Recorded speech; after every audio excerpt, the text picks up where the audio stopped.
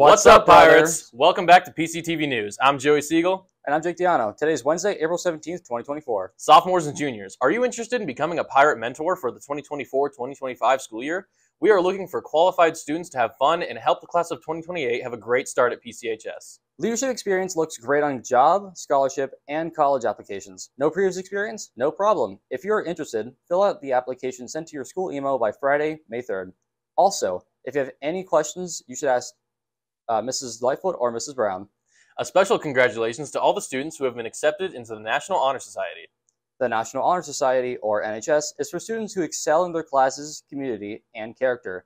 The induction ceremony will be on April 24th at 6 p.m. in the Wilson Auditorium. Thank you, Jake. On April 25th, sophomores will have a class meeting which will also receive their class rings. Attention seniors, May 2nd is Decision Day, and there will be a celebration during the second PLT for any seniors who have filled out their forms sharing their post-high school plans. On May 3rd, the school will be hosting our annual drum percussion showcase at 7 p.m. in the Wilson Auditorium.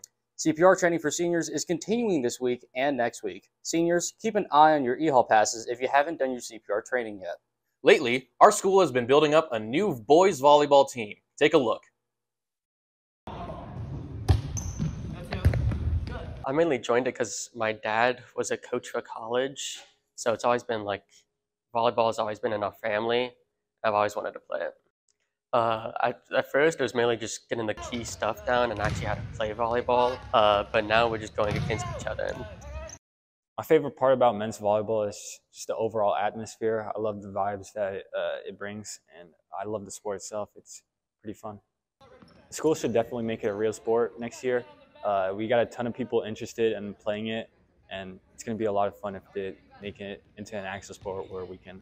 Other schools should definitely do men's volleyball. It's something that's definitely becoming a lot more popular nowadays for high school, and it's gaining a lot more interest and traction nowadays. So my experience with men's volleyball has been pretty good so far, and that's considering it's only been practices 2 days a week. So if I'm having fun with a lot less practices, then I'm definitely going to have a lot more fun with 5 days. So we have practices twice a week, sometimes more.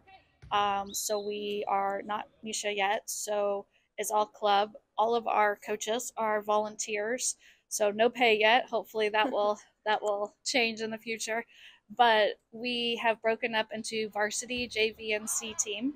So we have to try to get all of the boys some playing time, which can be a little bit challenging. We practice over at the middle school gym, so it's a little small for that many boys, but we're making it work. That's right. I mean, like, volleyball's always been looked at as a girls' sport, so being able to show them that, like, it's actually a fun sport for everyone and everyone can do it, and they can learn these and have these abilities that we have, like, it's really cool. Come support us, come to a game. Yeah. Unfortunately, we don't get to host any of our own games yet. What a fun opportunity to make history for our school. Thank you, Mrs. Whitmer. Mrs. Whitmer has been busy this school year as she has also started a new math club. Several students qualified for state and will compete this weekend. Here's more. Math Club is a newly formed organization that is sending several members to state. We spoke to club sponsor Ms. Whitmer and qualifier Randy Desjardins for more.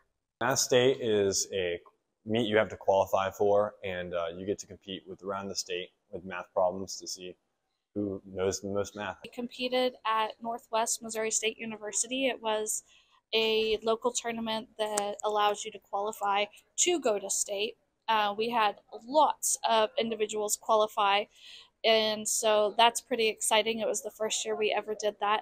So basically, I'll sit down in a group, and we're given math sheets, and we just start solving problems, and then different events will occur, such as relays, where we'll be in a team, and you have to do answers within like a certain amount of time, or just groups where you have 15 minutes to solve with a group, or by yourself where you have 60 minutes to solve 25 questions or 30 questions. So hopefully the math just continues to grow. We have such a great math department, and I'm so proud to be a part of it. I'm looking forward to competing and making my college transcripts looking better, I guess, and hopefully winning. Good luck, mathletes. If you're interested, you can contact Ms. Whitmer. She posts all the information on her Google Classroom. For PCTV News, I'm Maddie Bonsignor. Good luck to all students competing. Thank you for watching. And remember, it's always a great day to be a pirate.